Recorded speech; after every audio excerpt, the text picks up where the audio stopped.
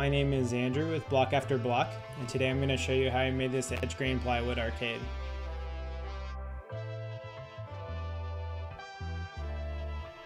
First I started by taking measurements of the really cheap monitors that I got off of Facebook Marketplace. This determined the dimensions for the rest of the build. Now let's make some edge grain panels.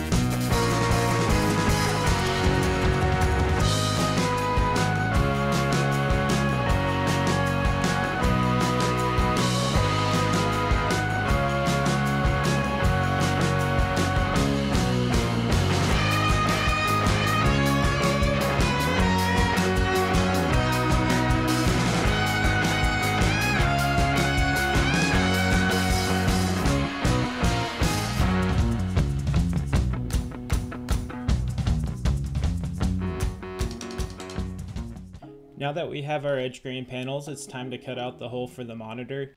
I've made an arcade in the past and this was what I found to be the hardest part, so I used a tool that I didn't have back then and I cut it out on my X-Carve CNC.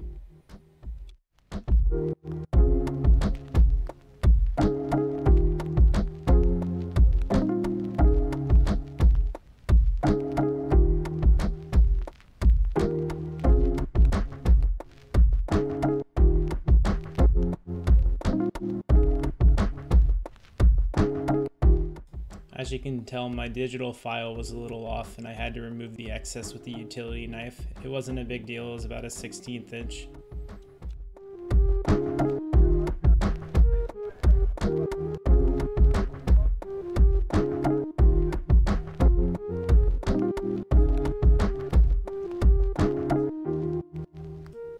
I did a little mock-up out of scrap wood. It's a good thing I did because I realized I couldn't make that bottom cut safely on my table saw, so I edited my design a bit and had the side panels sit on top of the bottom instead of being joined at the corner.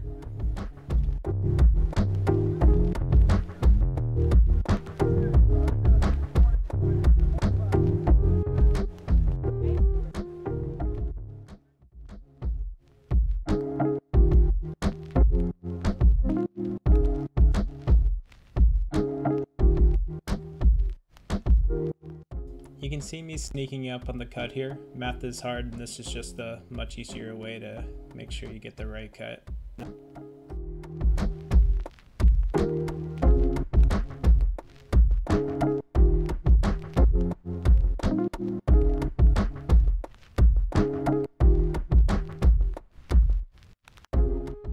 To make it easier on myself, I did most of my sanding before assembly. I sanded up to 180 grit. I also made sure to round over the edges because the plywood edge grain tends to tear out a little bit when you cut it along the seam.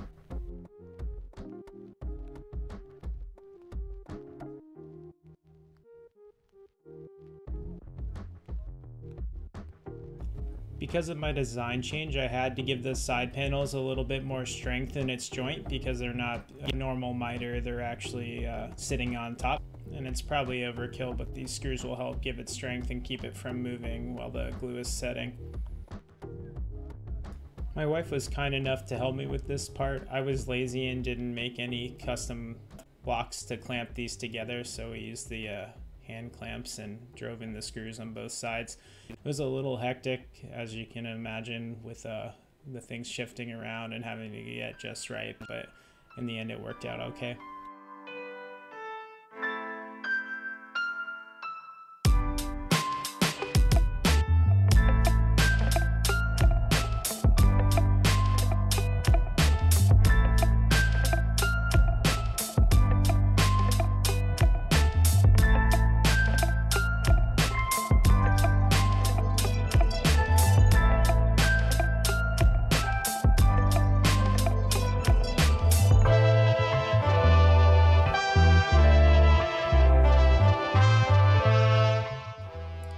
tried a couple times to get clamps on here and I just struggled, so I went with the good old-fashioned painter's tape and it worked out really well. I just made sure to put a lot on and pull it tight.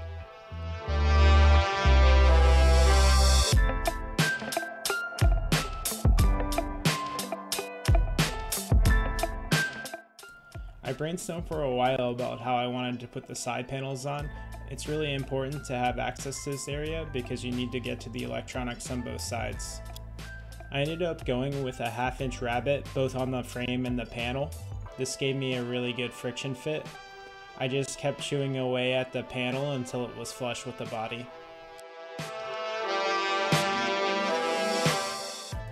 I roughly cut out the shape of the side panel with my jigsaw, and then I snuck up on the line that I traced using my edge sander.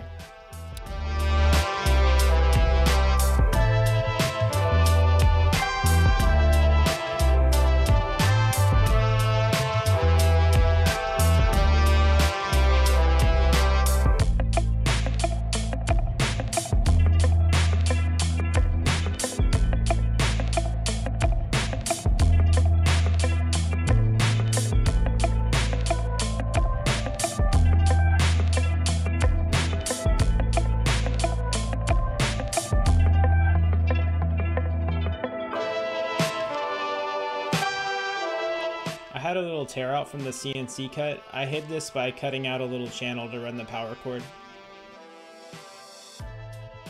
The next thing I did was put a round over on all the side panel contact points. The idea here was to make it easier to get it to fit in, but also keeping it pretty tight.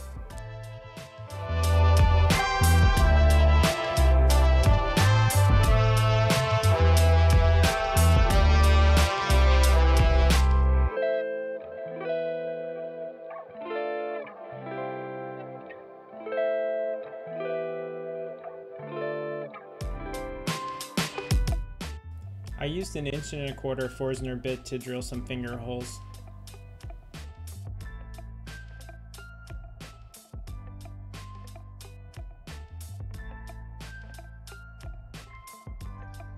I did 3 coats of water-based polyurethane.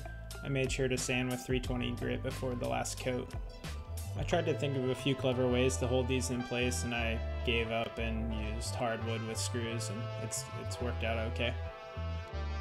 There are a ton of resources out there that show you how to set up RetroPie. I linked a few of the ones that I used below. For my specific setup, I used a Raspberry Pi 400 keyboard and an HDMI splitter because out of box RetroPie doesn't play well with 2 monitors. You can probably do it with coding, but the easiest way is to spend $20 and get this splitter. On screen is the diagram I used for the HDMI cords and the power cords. All the products I used are linked below.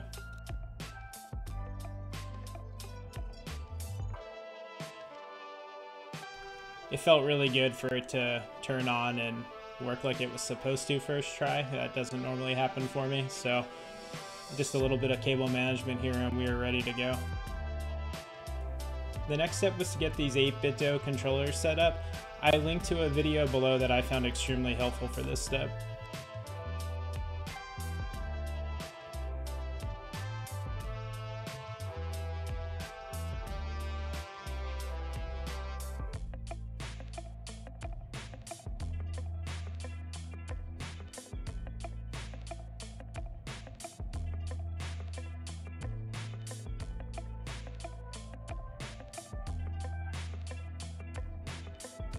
I got my arcade loaded up with all my favorite games from my childhood, the main one being the Tony Hawk series for PlayStation 1, obviously. I'm not going to get into how to load ROMs, you can find plenty of stuff on the internet about that.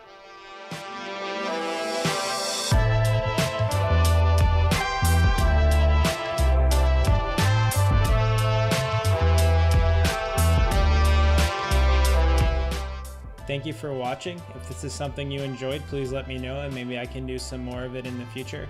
I'm pretty active on Instagram. If you'd like to give me a follow, I'm at blockafterblock. Thanks.